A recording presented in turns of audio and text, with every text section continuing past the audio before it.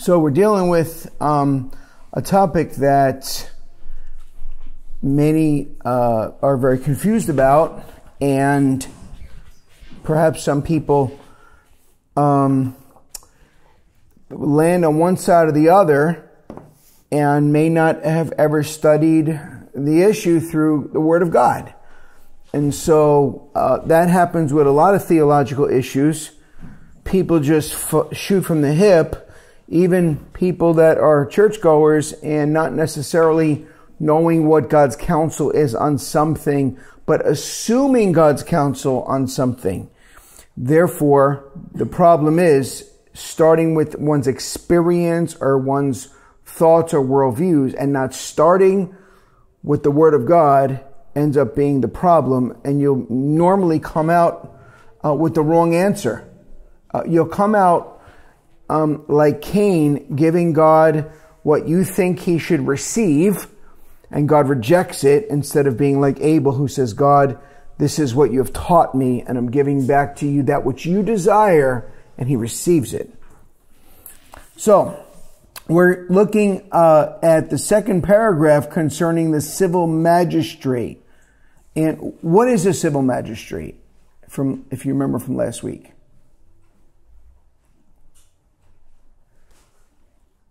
No, that's why I'm here. That's why I'm here. All right, Jose, what's a civil magistrate? Civil magistrate, someone that's in position in government? Yes. So, I didn't hear that. Political official. Or it could be someone in terms of government, not just a politician. It could be the police chief or the general of the military. All of these, the biggest, the overarching umbrella is we work for the government and we're here to help you. Yeah, that's right.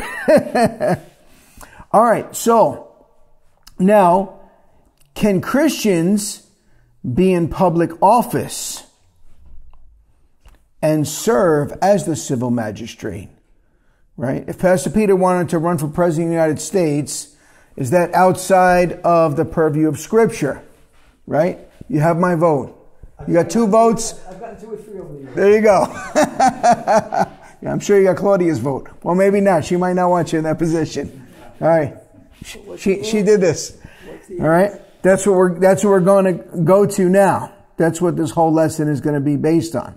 So paragraph 2 states the Christian's involvement in the office of the civil magistrate. Right.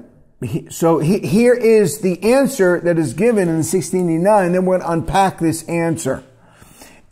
It is lawful for Christians to accept and execute the office of a magistrate when called thereunto, in the management whereof, as they ought especially to maintain justice and peace according to the wholesome laws of each kingdom and commonwealth, so for that end they may lawfully now under the New Testament wage war upon just and necessary occasions.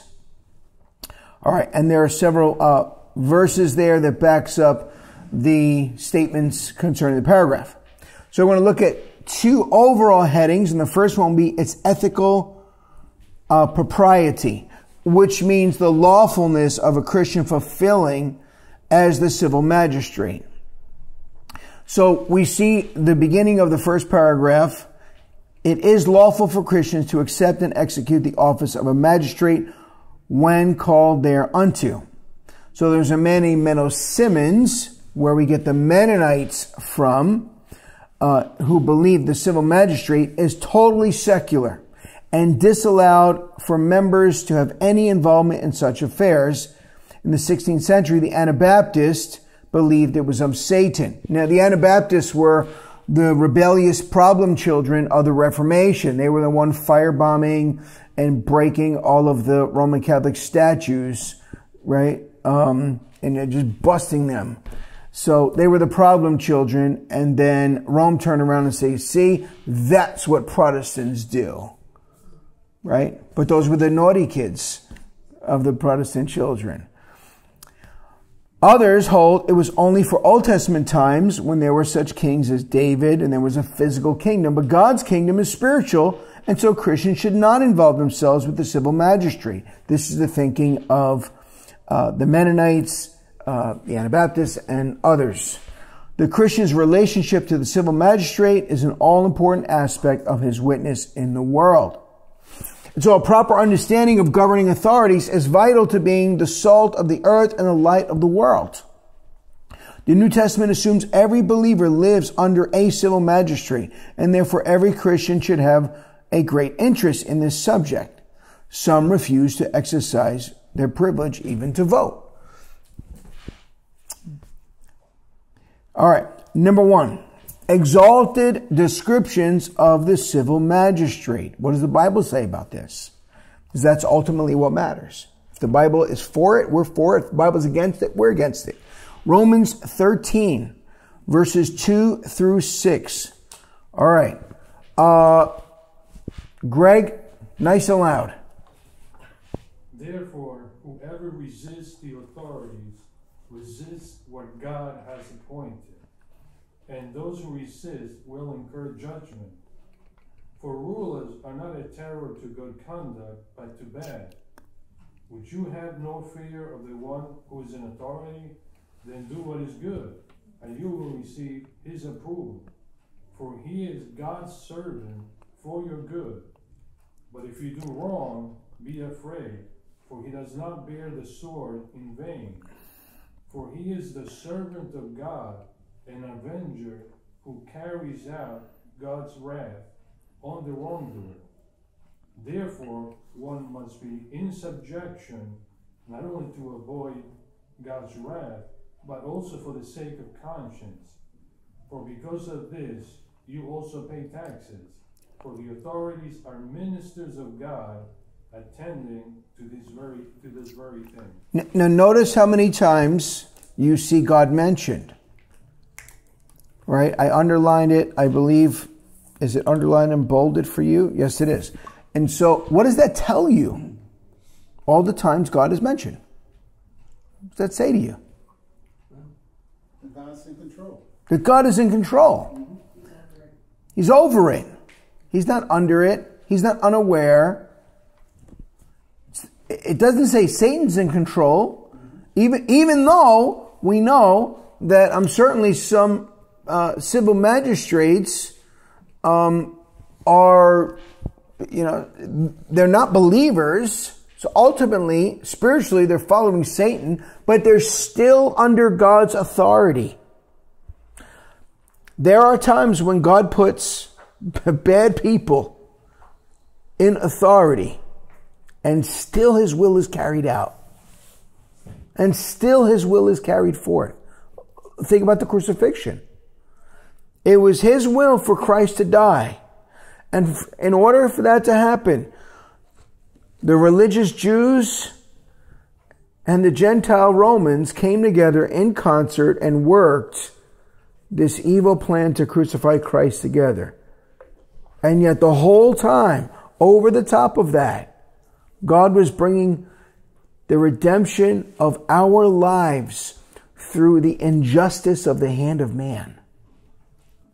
Does that not blow our minds? Man thinks he's in control. He thinks he's moving the chess pieces around on the board. Well, that was God's will. It was God's and is God's will and remains God's will. Jesus said to Pilate, you would have no authority over me, but it has been given to you from above. There you go. Don't you think that I have authority right now to put you to death and let you go? Right. Pilate said he had the authority, but he did not pinpoint where that authority came from. And Jesus stepped in and said, I'm going to tell you where authority comes from. Jesus said, not my will, but God's will be done. And this position of authority is described variously as the ordinance of God, the minister of God, and the servant of God to carry out the wrath of God. These descriptions imply God's favor upon the office of the magistrate and the lawfulness of those who occupy it and execute its functions.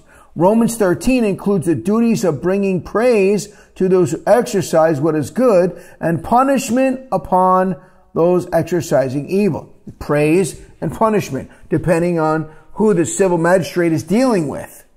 He's dealing with somebody breaking in a house, punishment. He's helping the person whose house is being broken into, praise. And including the use of the sword. Okay, and obviously the use of the sword is the use of the power of physical force. And obviously many people today don't use swords. They use guns and billy clubs and whatever else. But nevertheless, they're using their physical authority to stop combatants. Secondly, there are godly examples that exercise the office of a civil magistrate. In Luke chapter 3, verse 14, repentant soldiers. You want to read that one for us? Repentant soldiers. Soldiers also asked him, "And what shall we do?" And he said to them, "Do not extort money from anyone by threats or by false accusation, and be content with your wages." Right, so they weren't to extort money. They weren't to use their authority to grab a couple shekels extra for themselves. If they did so, they were going to put it in their pocket. And he said, be content with your wages. So soldiers whose duty included waging war repented of the preaching of John the Baptist and were instructed by John in discipleship living. Does John ever say, leave your office? He doesn't say it. He doesn't say stop being a soldier. He just says be a just soldier. Be content. Be a content soldier. All right. Secondly, Carlos, would you read that second one for us? The repentant centurion. Repentant centurion. So I sent for you at once, and you have been kind enough to come. Now therefore we are all in the presence of God to hear all that you have been commanded by the Lord. Amen. So that would be in Acts chapter 10, verse 33. All right. We have a repentant centurion who was in charge of a bunch of soldiers. Genesis chapter 41, verse 39 to 41. Jose. Then Pharaoh said to Joseph, since God has shown you all this, there is none of discerning and wise as you are.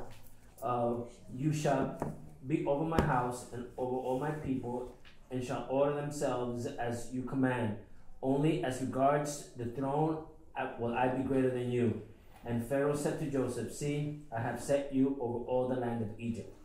Now this one I found particularly amazing, and I'm going to explain why. Joseph was elevated to rule in Egypt and received countrywide jurisdiction only second to Pharaoh. Joseph accepted this position after he was unjustly imprisoned for 2 years by the same civil magistrate for fictitious crimes. When called to serve, he didn't respond with bitter resentment, declaring the civil magistrate to be an office of evil. But he willingly took the responsibility and carried it out for the good of his fellow man with divinely given wisdom. God placed him in a very strategic and privileged role for such a time as this. What was the time that he took office in? What was happening at that moment? There was a famine in the land, right? What did God give him to carry out his role? How did he carry out it? How did he know what to do? What caused him to devise the plan that he did so that people didn't die? What did God give him? Authority, provisions, but he also gave him the wisdom on how to use the authority and the provisions to carry it out. Because you might make a plan, but that plan may be a short-lived plan. You didn't look at all the angles of the plan. He looked at the full scope of the view of such a plan. And he started saving up early. He saved up for a rainy day, or in this case, a famine. And he wasn't jaded. This is what separates the people of God from those who are not believers. The very institution that unjustly threw him in jail, he could have been so jaded. I'm not serving them. I help them. I'm the last. They want to use my wisdom that God has given me. Forget that. I'm keeping it for myself. I mean, he could have had every fleshly reason to turn down this tremendous opportunity. But he doesn't. And Philip, he's either a slave or in prison for about 13 years. It's amazing. From about 17 to 30. We are to be humbled. We're to be humbled, right? How many people would have gotten jaded and been disgruntled and complain? Now they want to use me. Oh, now I'm somebody. I would, but I would try to repent afterwards. Yeah. Help them? Let them help themselves. I mean, could you think of all the things that would probably come to our fleshly minds? Right? Greg, would you be quick to want to help them? After 13 years in jail, probably not. Probably not. Right? You left me there to rot. Now you want to use me? Oh, that's how this government works. Sorry. Check, please. What is discernment? Because he gave him discernment. What is discernment? To know right from wrong. To know right from wrong. Right? And wisdom. Wisdom. Solomon could have asked for anything. He asked for wisdom to make proper judgments. And then God gave him long life and riches to boot. Genesis 45, verses 7 through 8. Pastor Peter, please. And God sent me before you to preserve you a remnant on earth, to keep you alive from many survivors. So it was not you who sent me here, but God. He has made me a father to Pharaoh, and lord over his house, and ruler over all the land of Egypt. What does it mean that God used Joseph? To preserve a remnant. What does it mean that God used Joseph to preserve a remnant?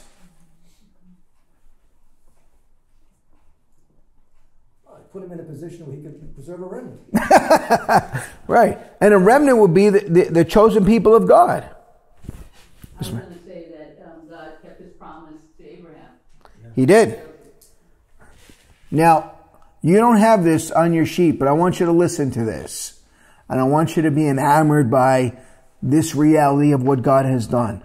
God's sovereignty and the chain of events in Joseph's life. If Joseph's brothers did not sell him to the Midianites, Joseph would have never gone to Egypt.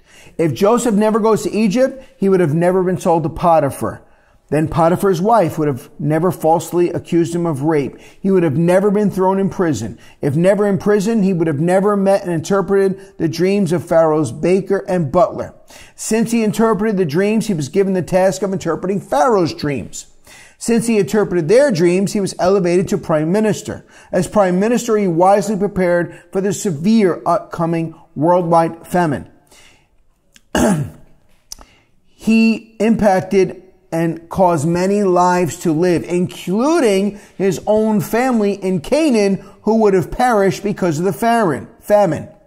If he perished, Judah would have not been saved. Since Judah lived, Jesus would come as the Lion of the tribe of Judah to save his people from their sins. If Jesus never came, you would have remained dead in your sins and trespasses and would face God's holy and righteous wrath with no hope of salvation. Since God raised up Joseph, it led to his son Jesus coming into the world to save his people from their sins. Did you ever see all that? Did you ever realize all that? They didn't understand it. Joseph and his family didn't understand God's plan back then either. No, they didn't. But Joseph had enough wisdom to say, God sent me ahead. God did this. It was his brother's hands physically that sold him into slavery, but it was God's overarching hand that pushed him toward Egypt to make all of this happen so that you and I could be sitting here in Sunday school, saved and redeemed by the blood of the Lamb today. Well, We know that nothing happens by accident with God. Every moment that we live is by the will of God. Amen. Sometimes to test us, sometimes to chasten us. That's right. And what other civil magistrates did God raise up? Any other names come to mind besides Joseph?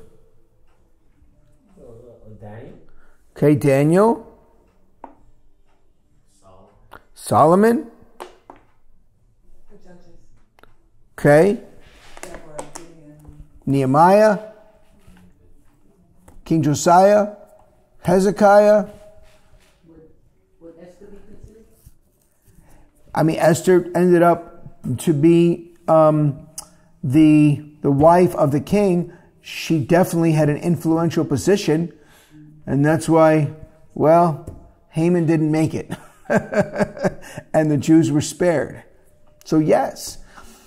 Does this affirm or deny that God's people can serve as the magistrate? Can they serve or can't they serve?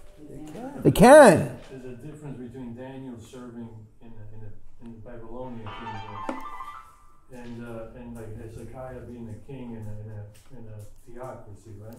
There's differences in the forms of government for sure, Right. and the lands that they were in. If we were to serve in government today, we would be more like Daniel or Nehemiah, right? Because they served under an unbelieving government. Sure. Josiah was part of the theocracy. He was in the establishment. Right. All right. What type of society do these men serve in? Many of them served in pagan and godless societies of Egypt and Babylon, respectively, and some of them served in Israel, where people were kind of listening. What did Solomon ask for in his role as king? We said it already. What did he ask for? Wisdom. Right? And he asked for wisdom for what reason? To rule the people. Right? To rule them with justice and to rule them with discernment. Number 3, officers and judges. In various places in the Pentateuch, God commanded judges and officers how they were to enforce the civil laws of the nation of Israel. Exodus 22, Deuteronomy 16. Many of these judges and officers would have been believers who performed their duties under God's approval. Number 4, civil magistrates are frequently spoken of favorably in the book of Proverbs. I put a list of Proverbs, but I fleshed out 2 of them. Proverbs 16:12 is an abomination to kings to do evil, for the throne is established by righteousness. Proverbs 31:4-5. It is not for kings, O Lemuel. It is not for kings to drink wine, or for rulers to take strong drink, lest they drink and forget what has been decreed and pervert the rights of all the afflicted. So you see the grave responsibility of a civil magistrate, because they make a decision and it affects not just themselves, but a lot of other people. Right?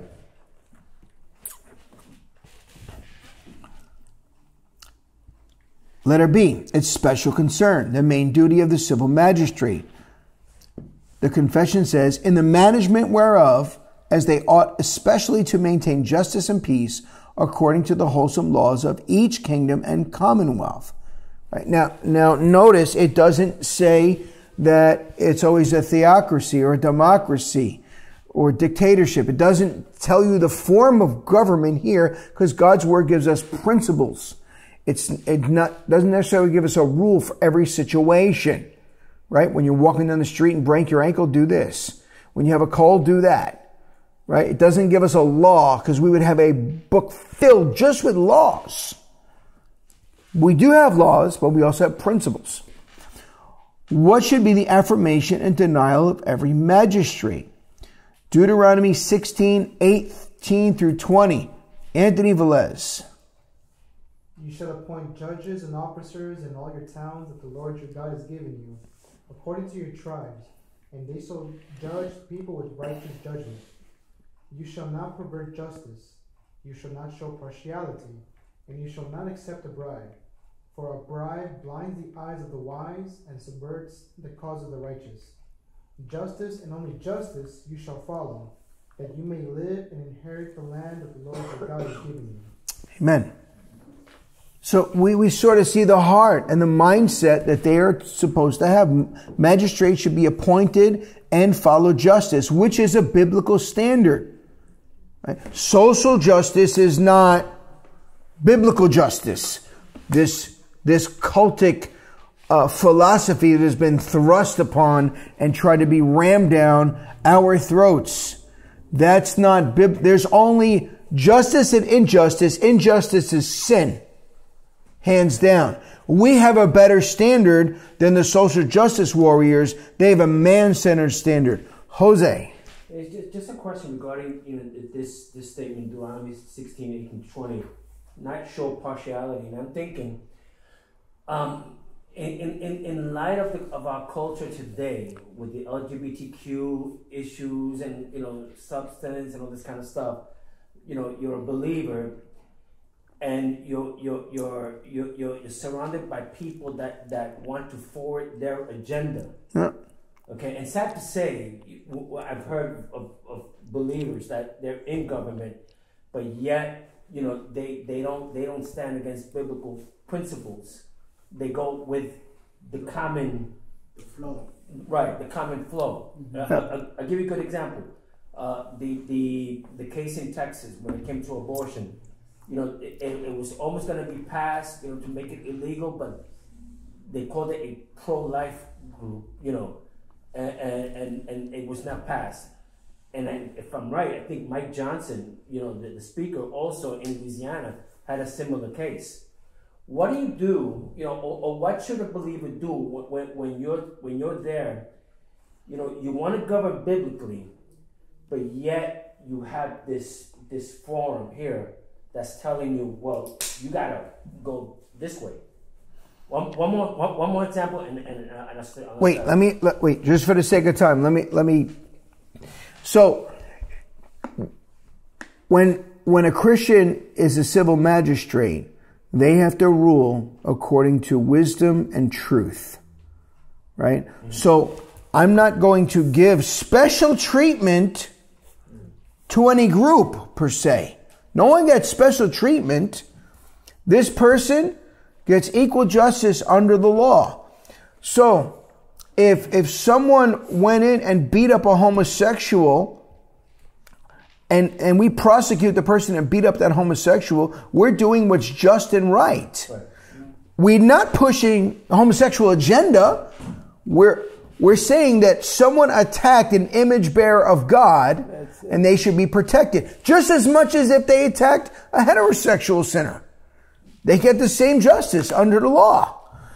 We don't push ungodly and unbiblical agendas. If they say we want to have a parade and be able to march in front of all the churches as our right. No, we wouldn't endorse that because a parade is not necessarily a right.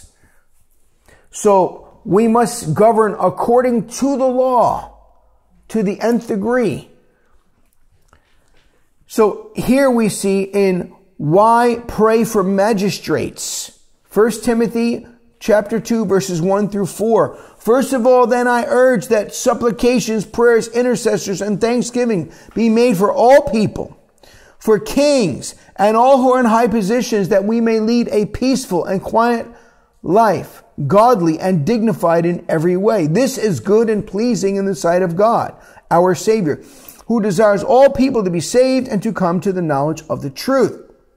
So the clear goal of our prayers for our civil authorities is our tranquility of life, which leads to promoting the prosperity of the gospel so that it will not be hindered.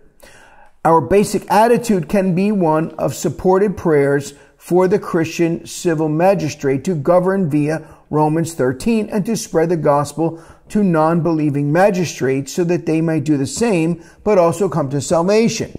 So let me clean that up.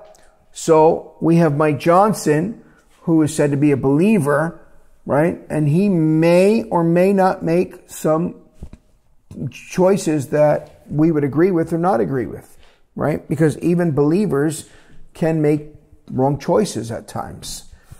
And so we need to pray. God, let him keep his eyes upon you. Let him stick to the word of God. Let him share the gospel with other civil magistrates that they might know the word of God. If he's wrong, let him humbly admit that he was wrong on something. Let him not be swayed by the cultural ungodly winds. All of those things. And so this is what we need to do. Right? Because it'd be very easy. Mike Johnson screws up and what kind of Christian is he? Right? They're going to judge every Christian. Of course. So he'll lose on both sides. Right? With the left, he's an extremist. Right? He's a Bible basher. If he does something, right, all of that. If he does something that we personally in this room would say, I don't think that was the right choice, then we could say, what kind of Christian is that? Right? Did the disciples always make the right choices? No. We don't need to excuse it and say, well, you know what? Everybody makes mistakes. We just all get along. No. God, let him not do that again. God, let him see. This was the wrong way to go. This wasn't following your word. Or it wasn't following the Constitution. Let him rethink this. Or it could be God's plan. Of course. Well, ultimately, God will do all things, for his own will. Just because you're a Christian doesn't mean that you're going to have the wisdom to govern right. Correct. Govern wisely. All right, say it again, Greg. That's a great point. Just because you're a Christian, you put in a position of government like Johnson doesn't mean that everything you do is going to be right. You still need wisdom to know how to govern. That's what we pray. We pray that they'll have the wisdom to make the right decision. Amen. What are the wholesome laws of each kingdom and commonwealth? Well, the confession recognized that there is no theocracy in the New Testament as existed in the Old Testament, in which the civil laws of the nation were given directly from God. Under the New Testament, there will be kingdoms and commonwealths, which will have wholesome laws referring to that which is favorable to morals, religion, prosperity, conducive to public happiness, virtue, or peace. Wherever such wholesome laws exist, it is the duty of the magistrate to uphold and carry them out according to his office and authority. Now, I added this in that I guess most may not add in, but are imprecatory prayers ever appropriate concerning government? Do we know what imprecatory prayers are? Go ahead. What are they? It's those prayers to God where you call for God to deal with the ungodly, to wipe them out, to eliminate God's enemy, your enemies, God's enemies. Yeah, they're fiery, judgmental prayers. When the government acts unjustly, imprecatory prayers may be appropriate. Maybe. These are highly emotionally charged prayers, often in the Psalms, which record the writer's heart cry to God for divine deliverance from the psalmist's troubles and pain. Psalm 3:7, Arise, O Lord, save me, O my God, for you strike all my enemies on their cheeks, and you break the teeth of the wicked. And I believe the teeth are like the hardest bones in the body. We can lift our voices, not our swords. We lift our voices, not our swords, and pray for God either to convert or to curse the enemies of God and his kingdom. Realize that God brought the greatest justice out of the secondary causes of injustice in light of the unjust crucifixion of Christ, as the Jews crucified Jesus as a blasphemer and the Romans crucified Jesus as a rebel insurrectionist, threatening Roman peace and a rival to Caesar. But on the third day, God vindicated him via the resurrection. And there's some additional imprecatory psalms if you want to look at them. Letter C, the particular prerogative. The right of the civil magistrate to wage war, so far that end they may lawfully now, under the New Testament, wage war upon just and necessary occasions. So the confession asserts that the civil magistrate, under the New Testament, has the prerogative to wage war under certain conditions. Now, I didn't include this, but if you're interested in checking out Augustine's just war, he has 3 areas that he carries out. But I did not include that in here, but I'm well aware of them. Luke 3:14. The soldiers asked him, and what shall we do? And he said, do not intimidate anyone or accuse anyone falsely. Be content with your wages. And again, John doesn't ask him to lay down his weapons. He instructs him to live in a way that pleases the Lord. Matthew 8:5-13. Did Jesus require the Roman centurion to leave his profession when he healed his servant? Remember when he said, just say the word and my servant will be healed. And he said, I've never seen such faith. No, not in Israel.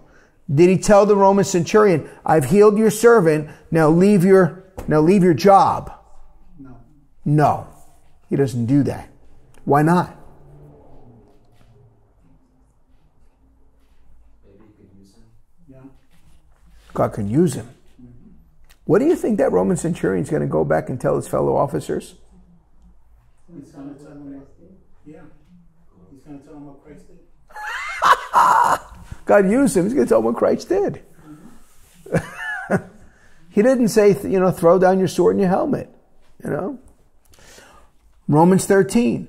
For he is God's minister to you for good. But if you do evil, be afraid, for he does not bear the sword in vain. For he is a minister of God's, he is God's minister, an avenger to execute wrath on him who practices evil.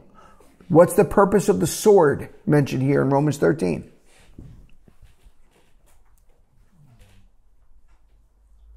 To punish lawbreakers. Punish. And so Paul affirms the right of the government official to justly wage war, carrying out military actions to put an unjust rebellion down. By the same token, war makes murderers of men. Well, not necessarily. It could, but not necessarily. If someone attacked our country and our country killed those who were attacking the country, is our country murdering people or defending? Because there was a difference. How can waging war upon just and necessary occasions be defined? Would it have been unjust if a Christian magistrate defended against Hamas? So let's say that there was a Christian magistrate in place of Netanyahu, if I said his name right, and he said, we were attacked and we're going to defend ourselves now. Would that have been unjust? No. Right? Now, there'll be differing opinions onto what these occasions are concerning the confession. And there's a distinction between offensive and defensive wars. In offensive wars, when one nation seeks to conquer another out of ambitious desire for land, power, wealth, or worldly glory. And I think we see that a lot with like Russia. They go in and they just try to take over. Most people agree such wars are unjustified. A defensive war is when a nation is attacked and must defend its own people, territory, and way of life. Most agree such a war can be called just and necessary. Number 5, does the individual have the same jurisdiction as the magistrate? Do you have the same jurisdiction as the magistrate in your own personal and individual life? Luke 5:43 and 44. You have heard that it was said, you shall love your neighbor and hate your enemy. But I say to you, love your enemies, bless those who curse you, and do good to those who hate you, and pray for those who spitefully use you and persecute you. Is this dealing with the individual or the public magistrate right here? So can I ask you something? So we got to love Hamas? Well, hang on. Who does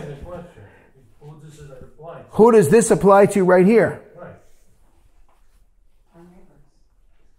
Is this individual or is this talking about the civil magistrate? Individual. Talking about the individual. It's not talking about the civil magistrate. Right?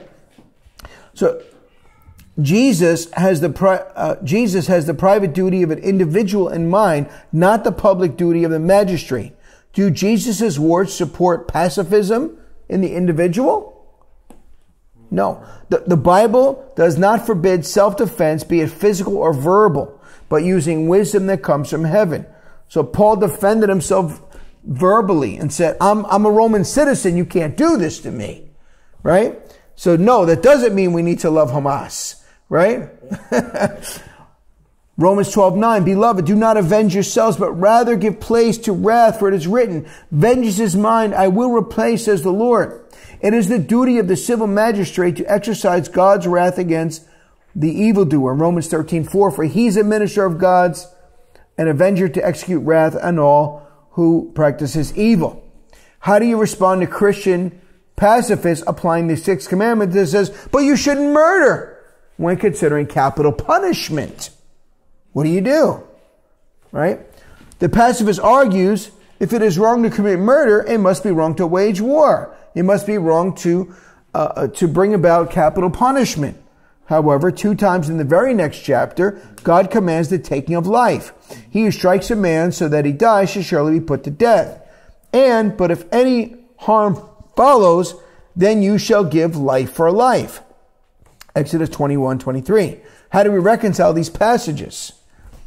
The answer is found in the distinction between the duty of the private individual and the duty of the magistrate. In the sixth commandment, God is addressing the duty of the individual.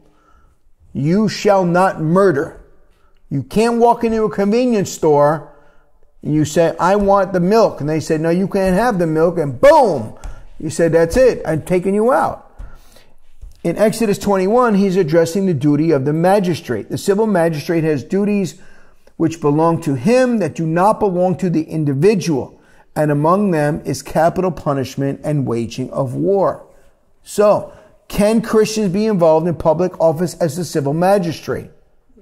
Yes. It is lawful for Christians to accept and execute the office of magistrate when called upon. Now, I put in some application points. Has anybody seen the movie Amazing Grace, William Wilberforce? This was a great example of a civil magistrate who is a Christian and fought not to just, he fought as an abolitionist. He didn't just say slavery is wrong. He said, I want it abolished. I want the whole institution ended. Right? This should be our attitude today with abortion. I want the whole thing shut down, period. Not, well, here's some exceptions. No, not biblically. No, not biblically. So even if a woman's life could be terminated by not having it done? By not what? If a woman's life could be terminated if it wasn't done. Right. So what you do in those cases, you try everything you can. The doctor, do everything you can to try to save the baby and my wife. And if in saving my wife, the baby ends up dying, the doctor's not killing the baby, trying to save the life. And sometimes the baby doesn't live. And that was the case for a friend of mine. But that story for another day. And the baby lived and the mama lived. But 3 doctors said, abort the child. Today he has an incredible child who loves God. Wonderful. If he would have listened to the doctor, praise the Lord. And his wife is alive too. How does this understanding of the civil magistrate impact the way you vote? Yeah. How does it? You vote for the one who keeps what's just, what's right, according to God. Yes. Now, don't only look at personalities, right? What do the people stand for? What's on the ballot? What laws are they going to push and oppose, per se? Justice and injustice. That's what we need to look at. Who is more closely aligned to the scriptures? Even if the civil magistrate himself is not a believer. And I don't know how many actual believers are in the civil magistrate. There are some, right? I don't know that anyone running for office in the next presidential election is a believer at all. I have a question. Yes. Given what we've read about how God appoints the ministers, and so was it right, in 2018 to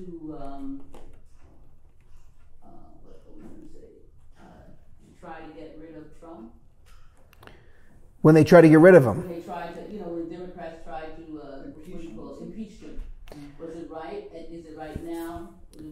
Republicans to do against the Biden, given what we read about? Great question. So, are groups that are trying to oust somebody, are they following the rule of law? Or are things being made up?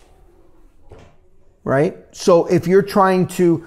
So the way law works is there is a crime committed and then that person is indicted and you bring up the evidence and say, look, the person committed the crime. Not, I'm going to go after Carlos and I'm going to go and try to dig every piece of dirt out of his life to hang him. That's not how it works, right? If anybody came after us in some way, shape, or form, would they ever find anything we've done wrong? Yes. To hang us for whatever? Absolutely, right? So it's the scripture says God hates unjust weights. And so you say, all right, I want to shoo this person away, so let me just try to create the dirt. Find it and dig and dig and dig because my motive is this guy's gone. So, we have to pray that people will follow the law and be just and not unjust and apply equality across the board in that regards. Because depending on who did it, this person does something and this person does the same crime. And they're like, I'm going to get that guy. This person does the same thing. I will leave him alone. All right. In what ways are you praying for the government right now? And when is it appropriate to pray imprecatory prayers? So I'll let you grapple with those. We'll continue next time.